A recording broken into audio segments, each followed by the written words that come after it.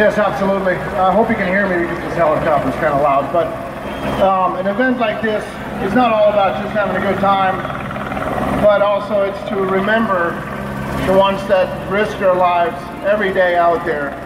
And we want to really show our appreciation and support the veterans of film and television that give those people a new career start in their life after they come home, and some of them are hurt and some of them just need a new career.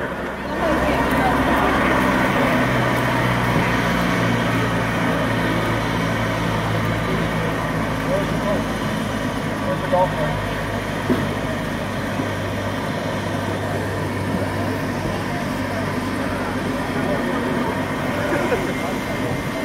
That kind of stuff happens at live shows, so just bear with us.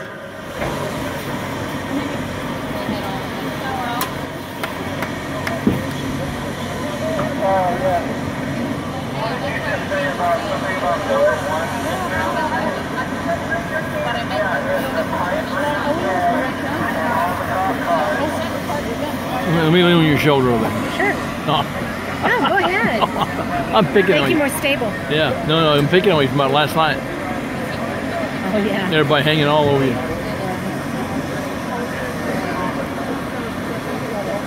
Yeah, we're done.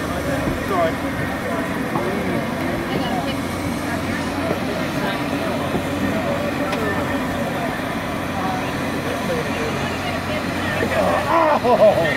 Oh man.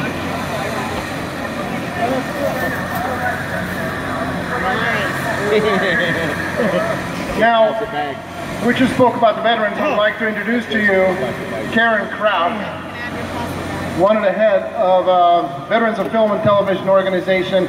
I want to thank you very much for being here. Thank you for all you guys do to help all those veterans.